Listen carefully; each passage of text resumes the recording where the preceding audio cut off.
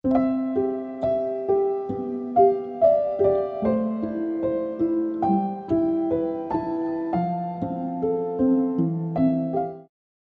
lecture on the mysteries. I have long been wishing, O true-born and dearly beloved children of the Church, to discourse to you concerning these spiritual and heavenly mysteries.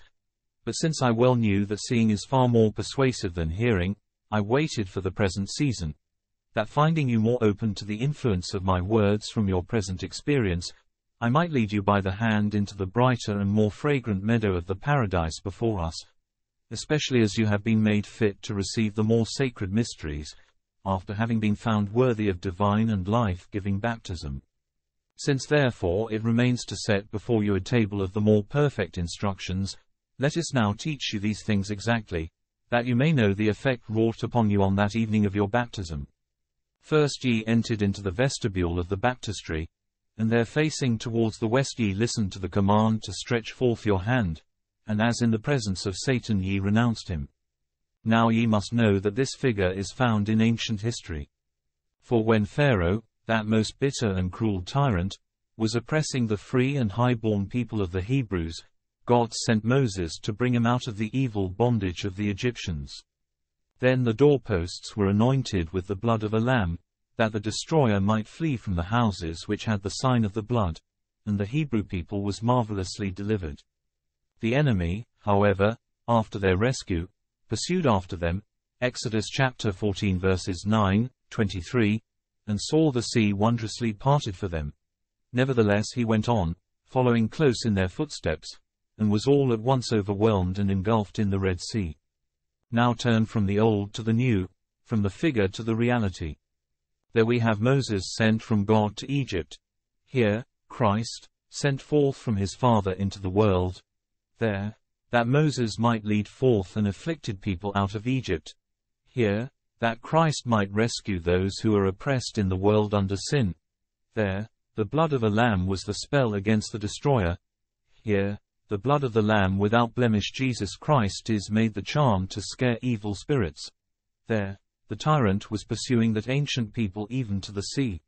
And here the daring and shameless spirit, the author of evil, was following you even to the very streams of salvation. The tyrant of old was drowned in the sea, and this present one disappears in the water of salvation. Then you say, and all his pomp. Now the pomp of the devil is the madness of theatres, and horse races, and hunting, and all such vanity, from which that holy man praying to be delivered says unto God, Turn away my eyes from beholding vanity.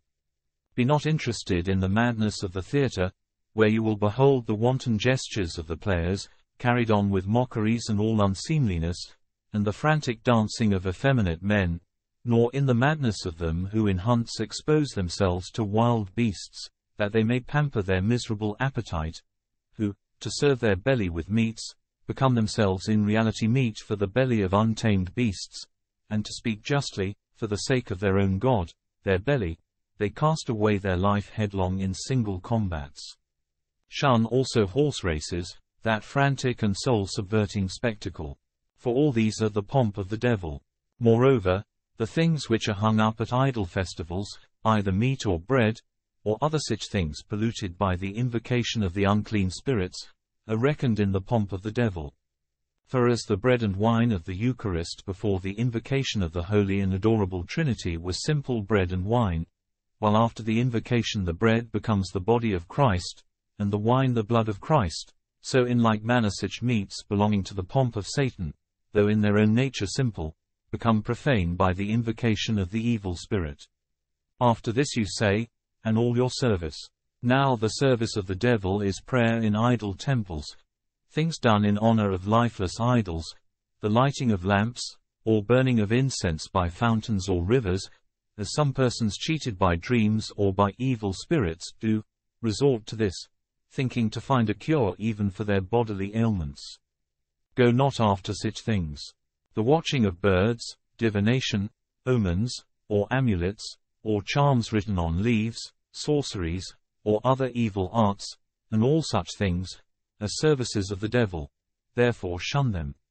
For if after renouncing Satan and associating yourself with Christ, thou fall under their influence, you shall find the tyrant more bitter, perchance, because he treated you of old as his own, and relieved you from his hard bondage, but has now been greatly exasperated by you. So you will be bereaved of Christ, and have experience of the other. Have you not heard the old history which tells us of Lot and his daughters? Was not he himself saved with his daughters, when he had gained the mountain, while his wife became a pillar of salt, set up as a monument for ever, in remembrance of her depraved will and her turning back? Take heed therefore to yourself, and turn not again to what is behind, having put your hand to the plough, and then turning back to the salt savour of this life's doings, but escape to the mountain, to Jesus Christ, that stone hewn without hands, Daniel chapter 2 verse 35, 45, which has filled the world.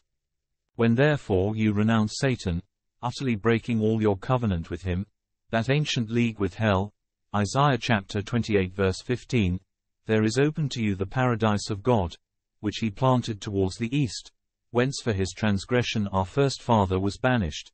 And the symbol of this was your turning from west to east, the place of light. Then you were told to say, I believe in the Father, and in the Son, and in the Holy Ghost, and in one baptism of repentance. Of which things we spoke to you at length in the former lectures, as God's grace allowed us. Guarded therefore by these discourses, be sober. For our adversary the devil, as was just now read, as a roaring lion, walks about, seeking whom he may devour, 1 Peter chapter 5 verse 9. But though in former times death was mighty and devoured, at the holy laver of regeneration God has wiped away every tear from off all faces. For you shall no more mourn, now that you have put off the old man. But you shall keep holy day, clothed in the garment of salvation, Isaiah chapter 61 verse 10, even Jesus Christ. And these things were done in the outer chamber. But if God will, when in the succeeding lectures on the mysteries we have entered into the Holy of Holies, we shall there know the symbolic meaning of the things which are there performed. Now to God the Father, with the Son and the Holy Ghost, be glory, and power, and majesty, forever and ever. Amen. Please consider subscribing to this channel, click the notification bell, give it a thumbs up, and leave a comment. This will result in the YouTube algorithm spreading the scripture to a larger audience.